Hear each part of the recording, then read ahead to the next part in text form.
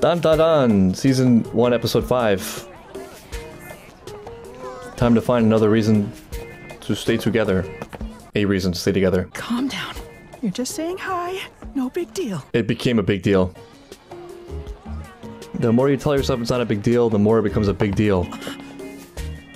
It's not a big deal, Okarun. Is she waiting for me? I mean, we've been through a lot together. Yes, it's reasonable to think that she knows who you are and will greet you. I think she's waiting for someone else. That's also possible. Sort of doesn't matter. Oh no, he's in a loop. I'll just stay out of her way. No, that's so awkward. Why are you so awkward? Ken Takaraka. But she'll blast through it. Yeah, she's good at this. You're late. Come on. Bro, you are so lucky. You're so lucky that she's so cool.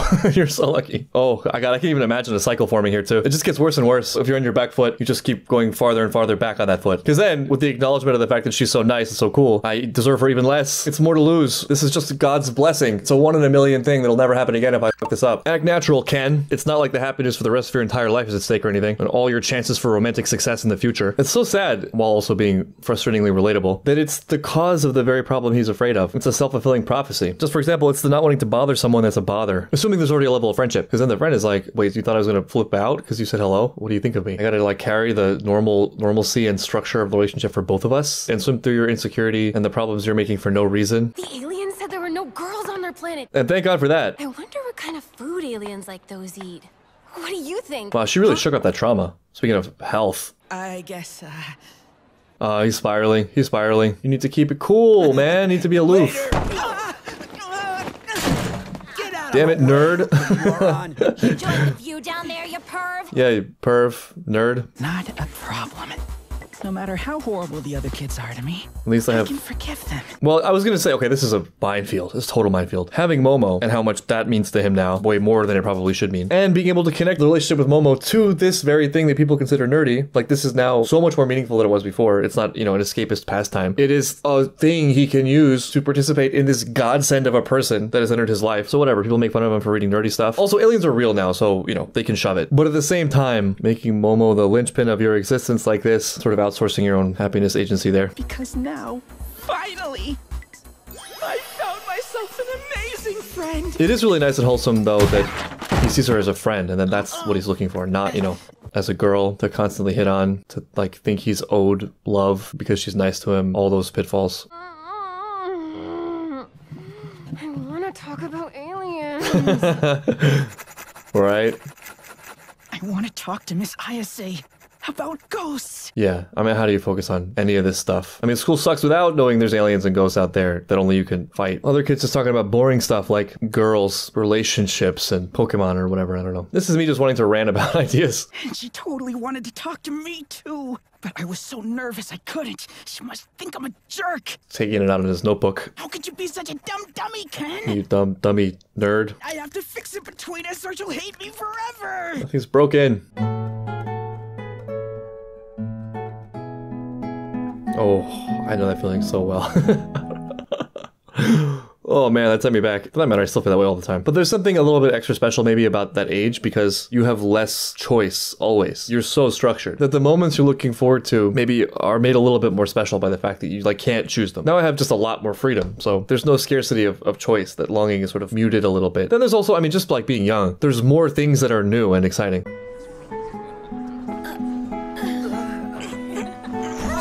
Cute.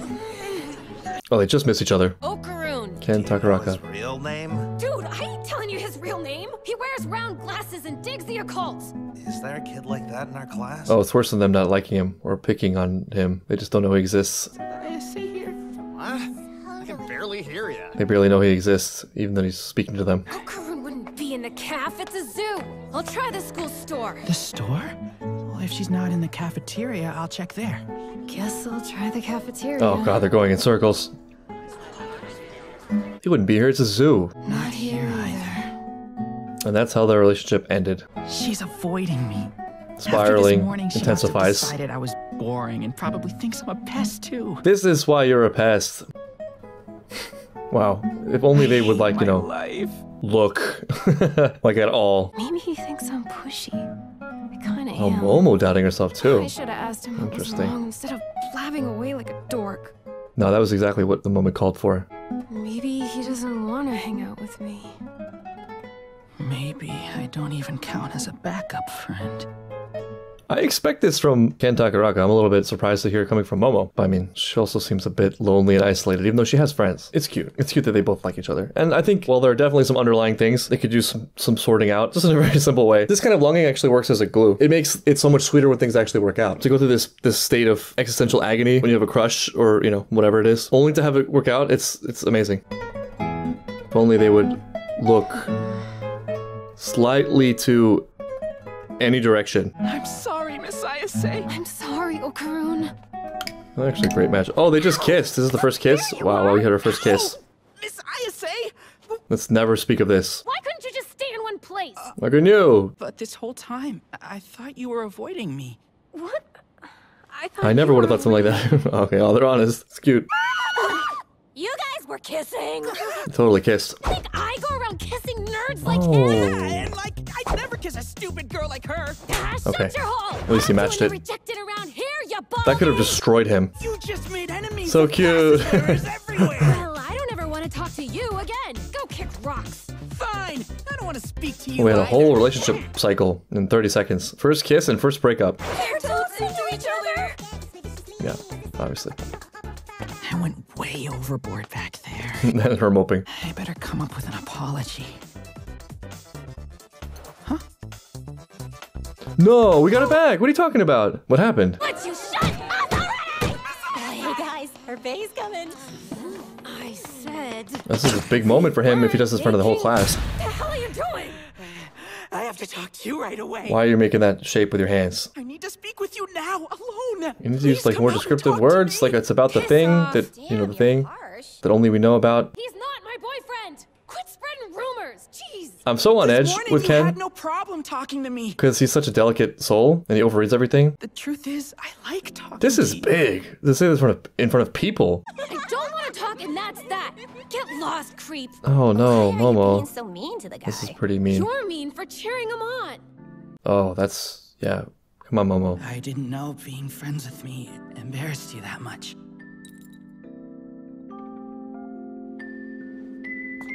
Yikes. That was rough. That was super rough. Way too hard on that dude. Yeah. What's up with you? I mean, she's also a little bit confused.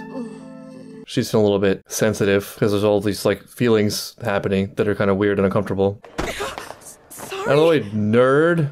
Oh, I know you from the intro. Are you okay? My bag's heavy because of my water bottle. That's great. What? You're so kind. Huh? She's an alien. I feel like I'm the bad guy here. Gee. Well, I guess I kind of am. There it is.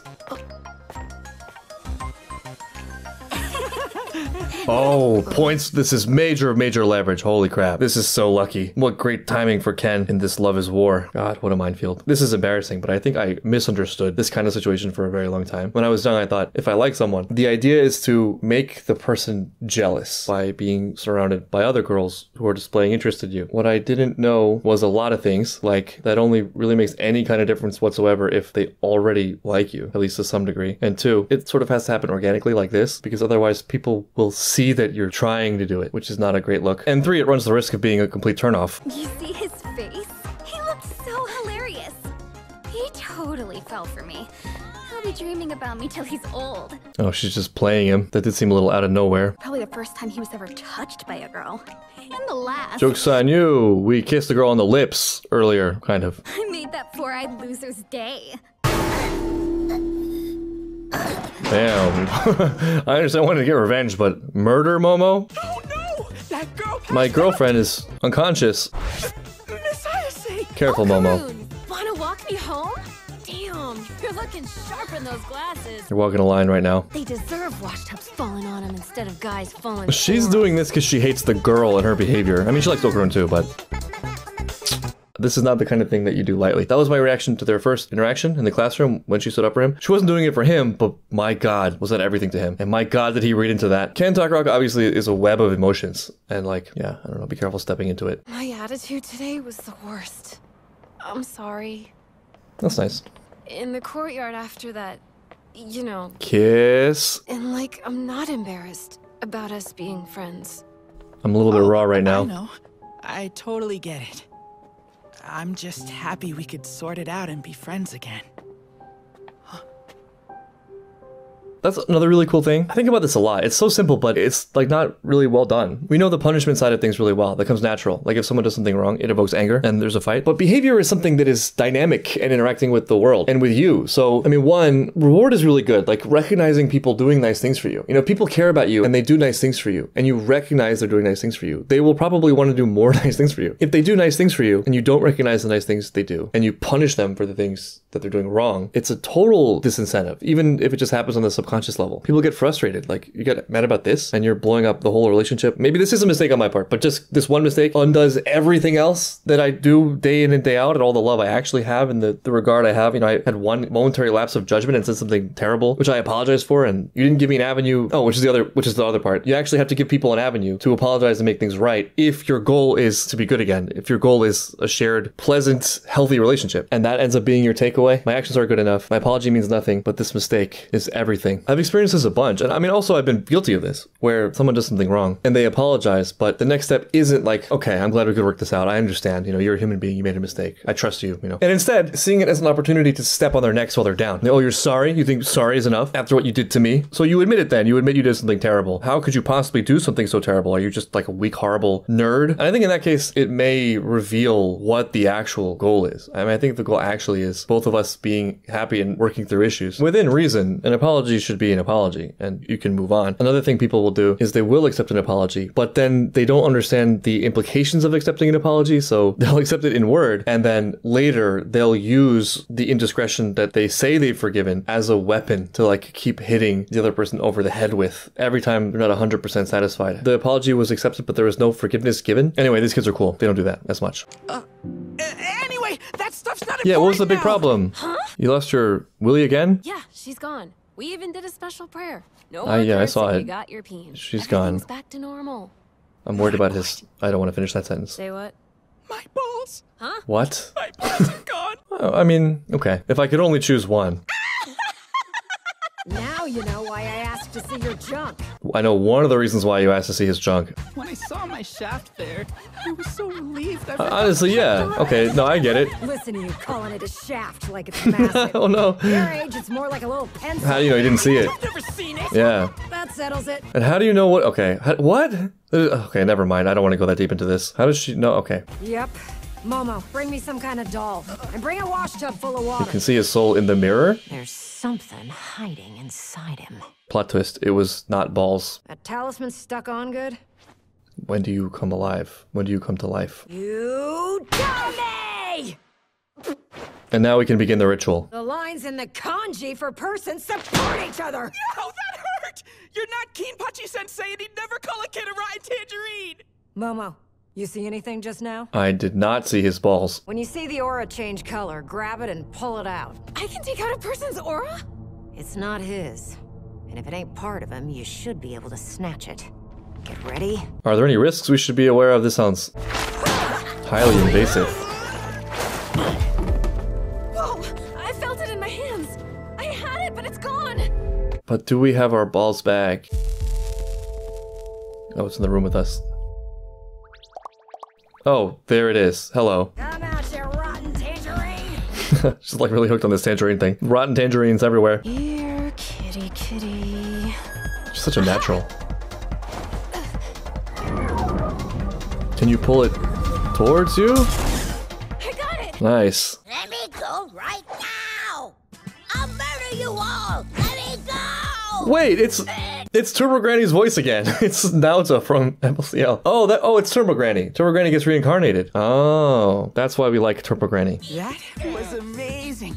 Your psychic powers have gotten Yeah, she's even learning stronger. really quickly, just Oh, yeah. automatically, intuitively. Also, I feel like the author really loves women's clothing. There's so much attention put into her outfits. Well, like Ken Takaraka just, wearing this. She's kind of cute like that. Don't you disrespect me, So you it was old Turbo punk. Granny all Right along. when the barrier started burning me, I switched over to my astral form and swam through the fire. Of course, the astral form. How could I have missed it? So I stayed nice and quiet. And took his waiting to balls. Get all my power back. And get his balls back. Especially to no numbskull chippy like you.